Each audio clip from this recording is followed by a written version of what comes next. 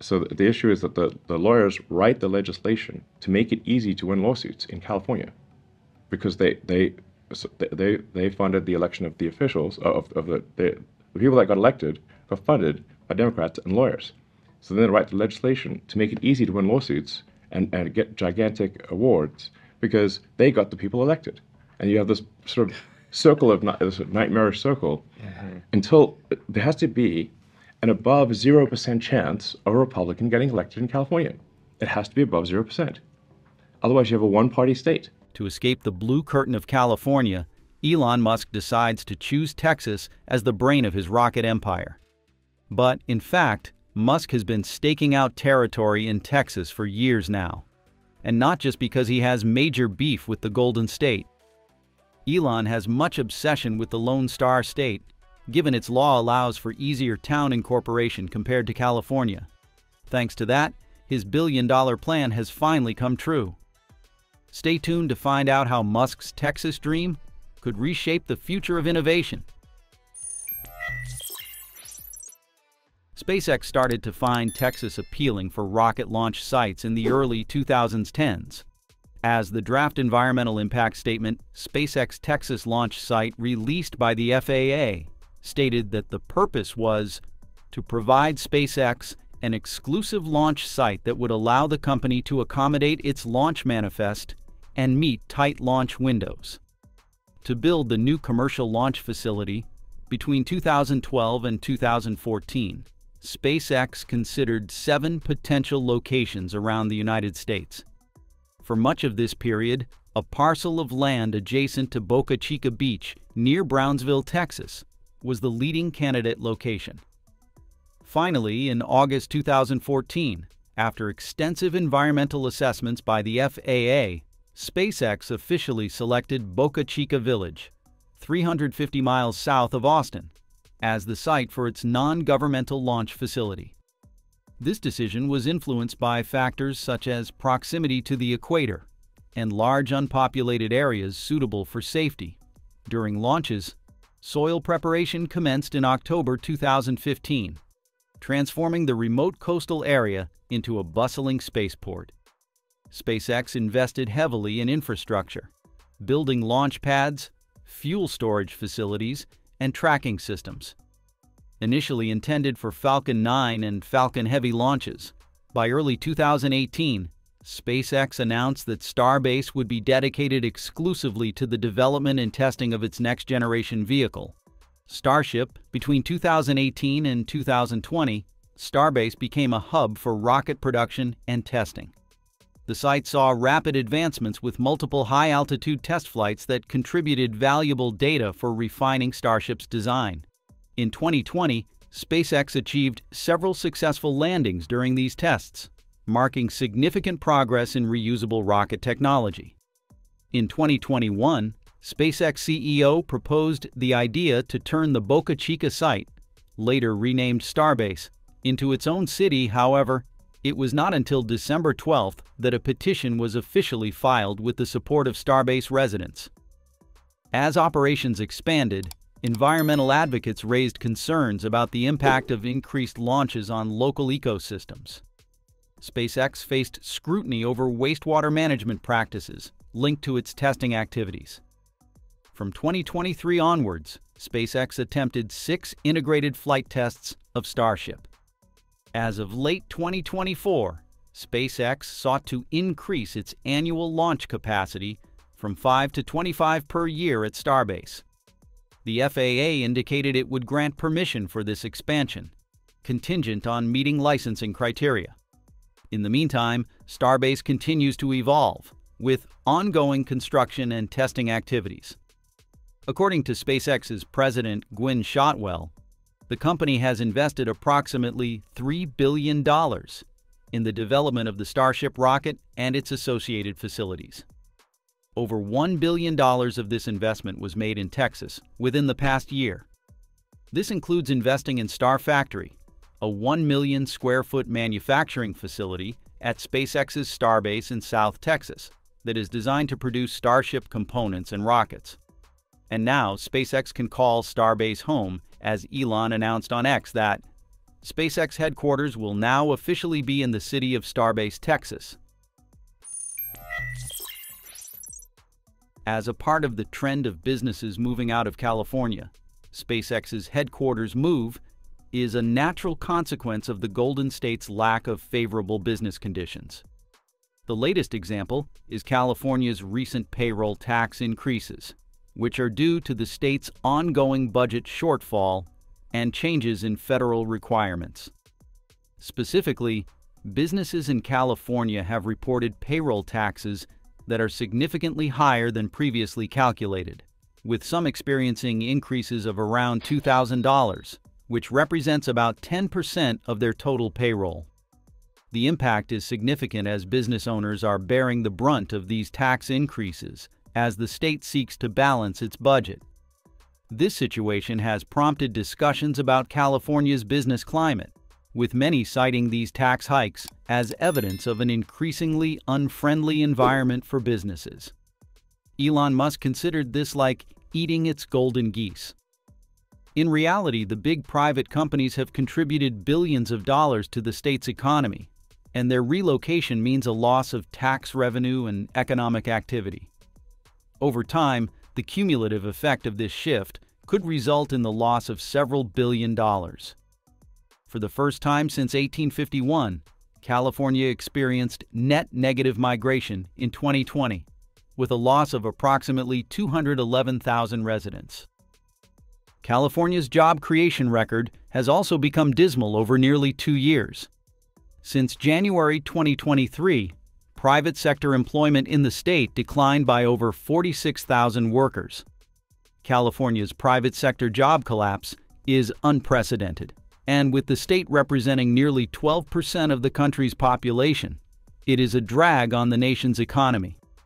Of course, SpaceX, even though it has been in Texas for a long time, but it's not the Pathfinder. Let's talk about Tesla. The electric car company made a big relocation from Palo Alto, California to Austin, Texas on December 1, 2021. Now this all began properly in the spring of 2020 when the governor of California, Gavin Newsom, refused to allow Tesla's Fremont plant to reopen despite Musk's demands due to COVID-19. Despite this, Musk announced on X that production would resume, stating, "Tesla is restarting production today against Alameda County rules," and declaring he would be on the assembly line himself. He even suggested that if anyone should be arrested for this defiance, it should be him.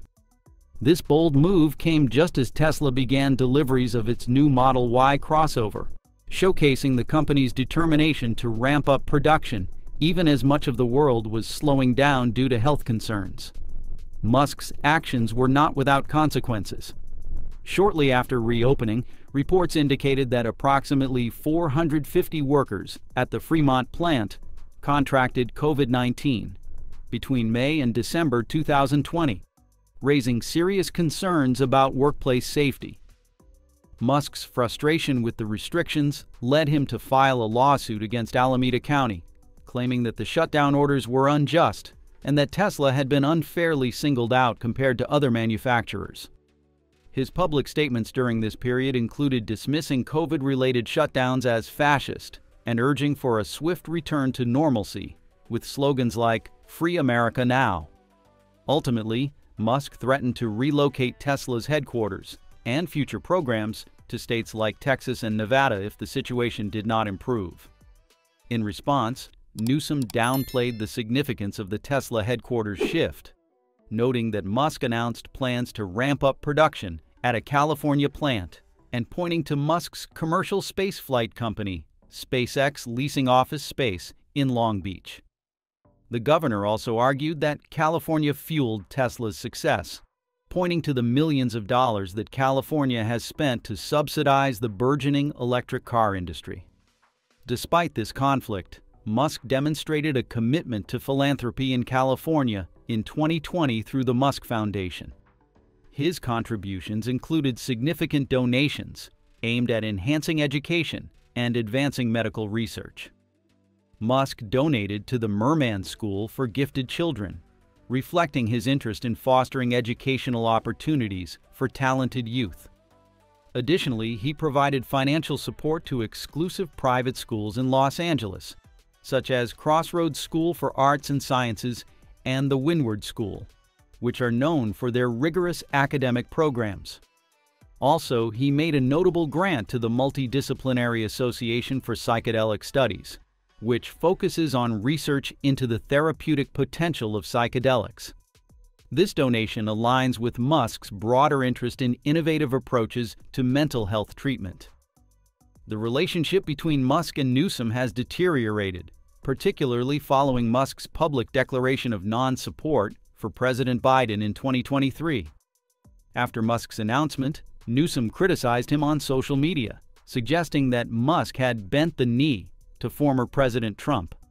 Musk did not hold back in his rebuttal, responding to Newsom's comment with a sharp retort, "You never get off your knees." In addition, Newsom has sparred with Musk on X over a bill the governor signed banning political deepfakes. Musk responded to a measure outlawing AI-generated content before the November election by referring to Newsom as an evil comic character. "The Joker is in charge," Musk wrote on X, repeating the insult in an interview. Nevertheless, this does not mean that their relationship is full of hatred. In fact, the governor of California showed his supportive opinion of Elon Musk in the fight against the California Coastal Commission, as this commission rejected SpaceX's plan to increase rocket launches on Vandenberg. "I'm with Elon. I didn't like that. Look, I'm not helping the legal case. You can't introduce that level of politics," Newsom said, signaling support for Musk's lawsuit. He criticized the commission for focusing on Musk's political activities instead of the permit's merits. Along with Newsom, on October 18th, the U.S. Space Force awarded SpaceX $733.6 million in the form of 2 National Security Space Launch Phase, 3-lane 1-launch service task orders. SpaceX and ULA were eligible to compete for those launches, and SpaceX won them all. More importantly, all of these national security launches would take place from Vandenberg, where the California Coastal Commission recently rejected SpaceX's plan to launch 50 missions there. Well, you can understand this as a protectionist move by the Space Force towards SpaceX at Vandenberg. The Space Force will do whatever they damned well please if they're launching national security missions. It's a plot twist because they previously agreed to all of the Commission's demands regarding environmental safeguards and monitoring at Vandenberg for the increased number of SpaceX launches.